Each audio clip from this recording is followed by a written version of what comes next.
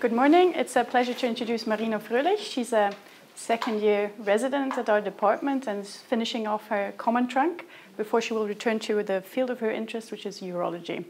But before that, she will give our morning round on a topic you chose, on differentiated thyroid cancer. Enjoy. Good morning, everybody. As Dr. Vettel already told, we will have a short overview today of differentiated thyroid cancer. And the incidence of thyroid cancer appears mostly between 25 and 65 years and is higher in female than in male population. It's 3 times higher in female population. Risk factors as genetic factors, as a MEN2 syndrome or radiation exposure seems to be risky for appearance of thyroid cancer. Thyroid cancer can be classified in different carcinomas. The differentiated carcinomas include papillary carcinoma and follicular carcinoma. Then we have undifferentiated carcinomas, anaplastic, and we have also medullary carcinomas. As you can see, papillary carcinoma are most frequent thyroid cancers and have a really good 5-year survival. Anaplastic carcinoma are really rare, and they have a bad outcome after 5 years because of their really aggressive behavior. After this short overview, I will want to imagine that you have a patient in your outpatient clinic with a suspected thyroid nodule and maybe detected on a physical examination or with incidentally noted on over imaging status. What would you do the next? First of all, we will perform the anamnesis.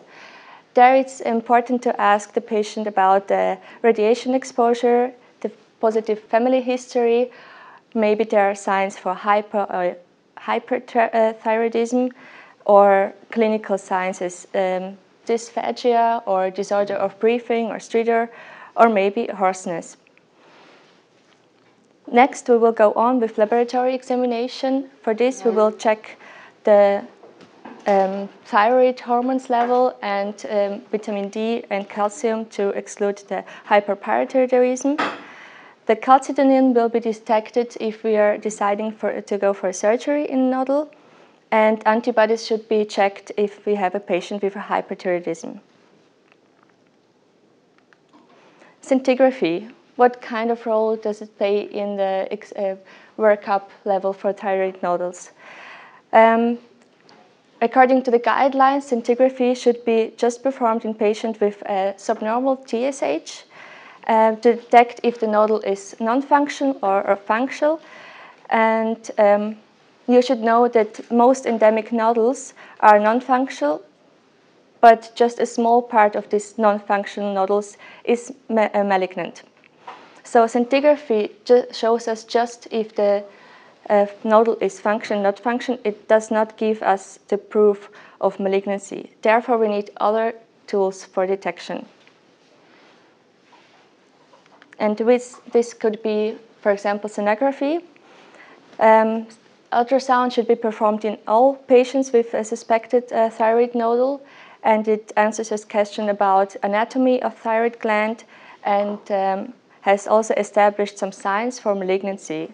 For example, hypoechogenicity, blurred and restricted margins, internodular vascularization, or microcalcification. It also shows us the status of cervical lymph nodes, which can be divided in subregions and summarized into central and lateral lymph nodes.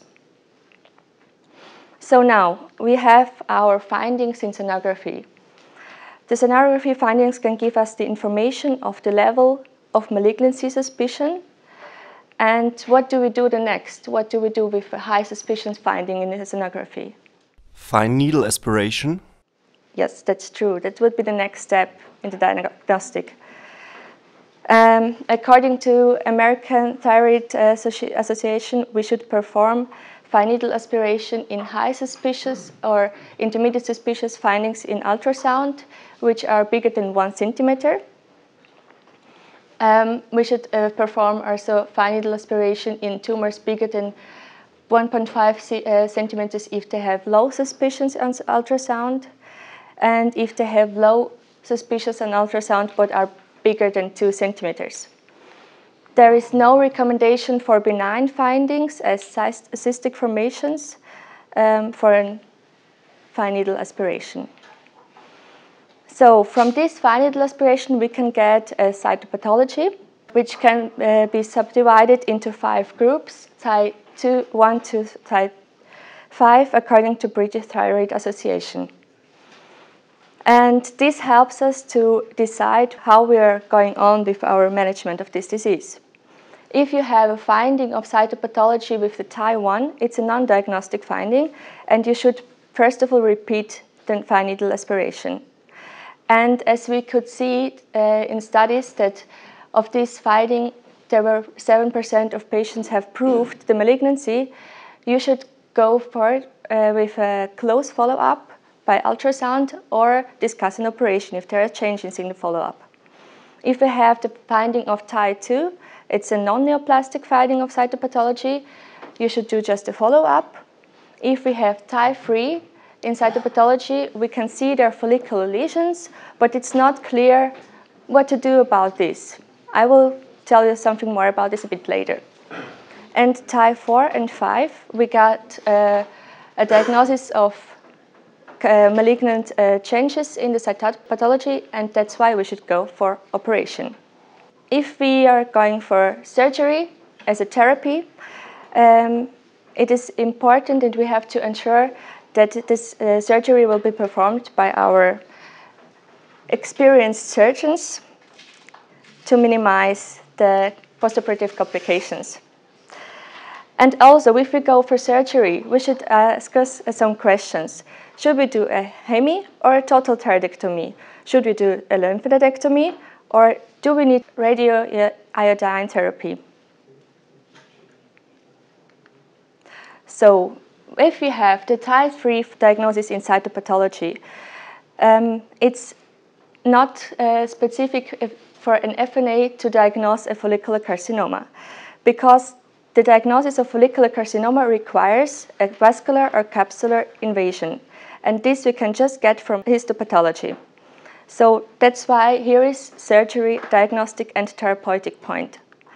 But we can also decide, should we go for the first step with the total thyroidectomy, or maybe first of all a hemithyroidectomy where we have the nodal, and then to complete the surgery. This should be discussed on an interdisciplinary tumor board or with the patient. If we have follicular thyroid carcinoma, we have to go on with total thyroidectomy, as I showed you before, because of vascular invasion, and in patients over 45 years. We should not perform a prophylactic lymphadenectomy if we do not have any suspicions for lymph node metastasis, but we have to do one if we have oncocytic variant in the histology. Radioiodine therapy is not indicated in follicular carcinoma if we do not have vascular invasion. So summarized, you see here, we perform maybe a hemithyroidectomy and detect vascular invasion, then we have to complete the surgery. And if we have in the histopathology also oncocytic tumor cells, we should do a lymphadenectomy. If we have a papillary carcinoma in our cytopathology, which is smaller than 1 centimeter, we should perform a hemithyroidectomy, and we do not need to complete this after surgery. There is no evidence for lymphadenectomy if you don't have suspicions on sonography for the lymph node metastasis, and there is no radioiodine therapy necessary. Exception is a multifollicular papillary carcinoma with more than 5 foci. If we have papillary thyroid carcinoma bigger than 1 centimeter, we should go on with a total thyroidectomy if the tumor is bigger than 4 centimeters, if there is extrathyroidal extension, if we have positive lymph nodes, and if we have just a smaller nodal, 1 to 4 centimeters, and we do not have extrathyroidal extension and no suspicions for lymph nodes, we can also discuss a hemithyroidectomy. But also in this case, there are some reasons why we should perform a total thyroidectomy. And these are signs as prediction factors, risky factors as age over 45 years, central nodules, and status after radioiodine therapy or positive family history. So now to the lymph node dissection. If we perform on papillary thyroid carcinoma, is not indicated prophylactically, but it should be discussed or it should be performed if we have risk adapted. So in bigger carcinomas with invasion, T3, 4 carcinomas should receive a prophylactic lymph node dissection. In patients who are older than 55 years or younger than 15 in male patients, and if there are bilateral multifocal tumors. In papillary thyroid carcinoma with suspected CN+ lymph node status, we should perform a central lymphadenectomy. In Europe, you should also perform a ipsilateral lateral lymphadenectomy and contralateral lymphadenectomy if there are more than 5 positive lymph nodes. In America, you do the lateral lymphadenectomy only if you have the histological confirmation of these positive lymph nodes. So after the surgery, you can complete the TNM classification of your tumor findings for the staging, which can help us to stratificate the risk and lead us through further management of the disease. But there is a part of this TNM classification, another classification according to American Thyroid Association, which divides the patients in 3 groups with a low, intermediate, bless you, and high risk nodules, and there are summarizing some TNM classification values, factors, and they help us also to go on with the further managing of the disease. So low risk, you see, have no metastases, has all resected tumor, no rest of the tumor, no invasion, no aggressive histology. And intermediate risk, you have microscopic invasion, but no macroscopic invasion. You have just cervical lymph node metastases, no further lymph metastases, no distant metastases. And in high-risk patients, you have macroscopic tumor invasions, you have incomplete tumor resection, and distant metastasis. So depending on the risk stratification, we can decide, should we do now the radioiodine therapy after surgery or not? And it is considered that we should do radioiodine therapy in patients who had received a total thyroidectomy and are intermediate risk on intermediate risk level, or according to TNM classification, all patients with PT1B or 2 with vascular invasion or histologically confirmed positive lymph nodes. And is routinely recommended after total thyroidectomy in high-risk patients. So according to TNM classification, all patients with T3 or higher stage. Now to the take-home messages. TSH and sonography should be performed in every patient for the workup for suspected thyroid nodules. Scintigraphy is reserved just for patients with hyperthyroidism. FNA procedures should be performed just in nodules bigger than 1 centimeter and depending on findings of sonography. And surgery for cancer, you should perform a hemithyroidectomy if there is a microcarcinoma and tumors with low risk features, smaller than 2 centimeters. Otherwise, you do a total thyroidectomy. And prophylactic lymphadenectomy is reserved for patients with PT3 and 4 cancer. I'll thank you for your attention.